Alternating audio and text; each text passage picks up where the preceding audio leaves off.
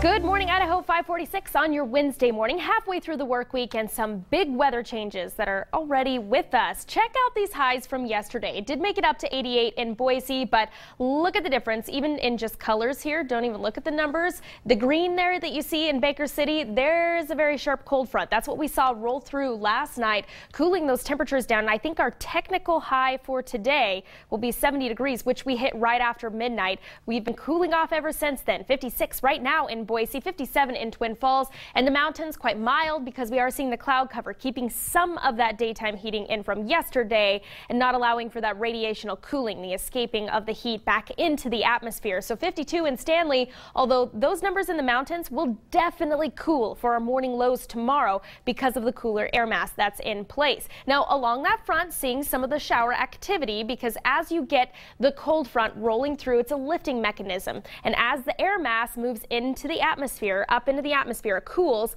it condenses, and that's when we see those showers. So we did see that band of moisture move through the Treasure Valley early this morning, right around 3 o'clock this morning. It was only 1/100th of an inch of precipitation, but it is lingering in the west central mountains right now, and I don't think that's it for us. As we move through the morning, we will see more, and probably about midday, another bout of rainfall as that low pressure system that is tracking closer and closer to the Gem State gets closer and closer, and then it's going to linger over the Gem State and move up to the north, keeping that chance of precipitation over our area for the next 24 hours. Now, that cool pocket of air is going to be something that you really notice because the temperatures are dropping by more than 25 degrees from our highs yesterday to our highs today. So it's pretty incredible how much cooler this air mass is for this afternoon, only in the low to mid 60s in the Treasure Valley. Windy conditions out there out of the northwest at 15 to 25 miles per hour. We could see some thunderstorms kick up once again in the afternoon.